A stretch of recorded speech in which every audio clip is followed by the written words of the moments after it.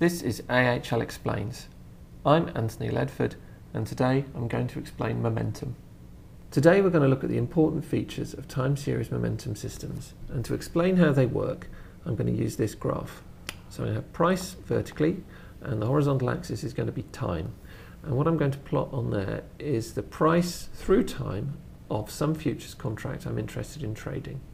Now this could be a stock index future, it could be a bond future, it could be some commodity future. Doesn't really matter, because the way I'm going to analyze this is identical. The other thing we need is to know where today is. So this vertical line I've just drawn in will be today, and things to the left of that are the past, and things to the right of that are the future. And specifically, things that happened in the past, like being able to recall what the price was on each of those days in the past, that's what we're going to be utilizing to actually make our forecasts about what's going to happen in the future. Now the reason we want to forecast what's going to happen in the future is we want to try and make a profitable trading system, and so to do that we need to forecast whether the price is going to go up or whether it's going to go down relative to where it is today. The reason for that is if the price goes up and we hold a long position, then we make a profit. Similarly, if the price goes down and we were to hold a short position, we would also make a profit. And you will make losses if you hold long positions when the price goes down and short positions when the price goes up. But forecasting which way the price is going to go over this future time horizon is the key to what we're trying to do here. Okay, so how are we going to do that? Well, we're going to exploit a key property, and that is called time series momentum, or some people just call it momentum. The way to think about this is that there is some persistence in price moves. So if prices have been going down recently, then there's a tendency for them to continue going down. And if prices have been going up recently, there's a tendency for them to continue going up. That's the basic idea that underpins these time series momentum models. So what do we mean by momentum? Well, momentum is usually associated with some time period. So if I note that this is today's price here, and I look at the price a week ago, I can ask what the momentum was over that 1 week horizon by looking at the trend line that joins those two prices together. And in this case, it is a positive trend if I'm facing forwards in time. So I'm going to write a plus sign there. Similarly, if I was to step back to 2 weeks ago and look at what the momentum has been over that 2 week horizon, I can do that by joining up the price 2 weeks ago to the price today, and that will give me a negative sloping line, so I put a negative there. Similarly, I can look at the price over a 1 month horizon by joining these two prices together. That gives me a negative slope as well, and then I can look at the price, say 2 months ago, and join that up to today's price, and again I get a negative sloping line. So this is how momentum systems work. They look at trends over a range of time horizons and combine them in some way. So let's think about how we might do that. So if I take the slope lines here and write them out, I've got a negative trend over 2 months, a negative trend over 1 month, a negative trend over 2 weeks, and a positive trend over 1 week.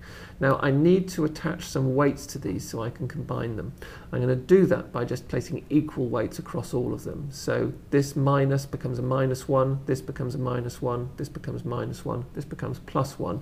And if I add all those together, I get the answer of -2. Now, if the prices had done different things, I might well have ended up with a different final score. For example, if they'd been going down consistently over all 4 regions, then when I've combined them, I'd have got a score of -4. If they'd been going down over the first 2 and up over the second 2 periods, then I would have got a total score of 0.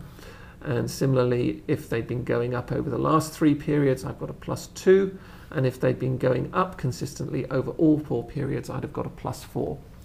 So this momentum signal here, which is what is explained in this final sum across all these things, that is a variable that describes the overall direction of the price.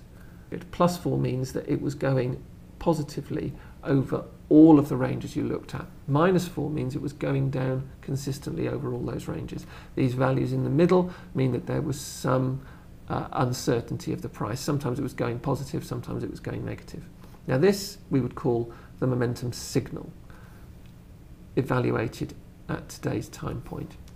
Now, we need to translate that into positions to hold into the markets. Well, given that we're trying to exploit the persistence of price moves, if there's a +4 here, we would actually turn that into a fully long signal. That would correspond to taking a long position in the market. We've got a very consistent signal. It's been going up over all time ranges. That would mean we would end up with a fully long trade signal here. Similarly, if it was -4, we would be holding a fully short trade signal at this point.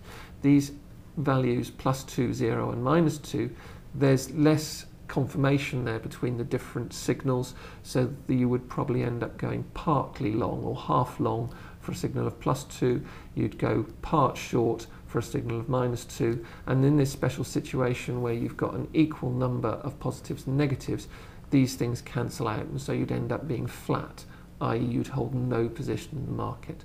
Now that's really how these momentum systems work. They take the price process, they look at it over a range of different timescales, they encode that information into slopes of some degree, they attach weights to those, they combine them together to give you a final score. And this is called your momentum signal. Now, most managers who exploit this type of trading system, they don't just look at slope lines. Prices don't look smooth like this. You have to do a bit more cleaning of the data. And they don't just use all equal weights as well. Some of them will attach more weight to recent price moves, whereas others would put more weight on the historically longer trends. How you go about choosing those weights is all part of the detail. But the fundamental building blocks of all of these systems look like this. Now, something I haven't talked about is how you actually control the risk of your trading. That's an extremely important part of what's going on, but we're not going to deal with that today. We'll deal with that next time. Thanks very much.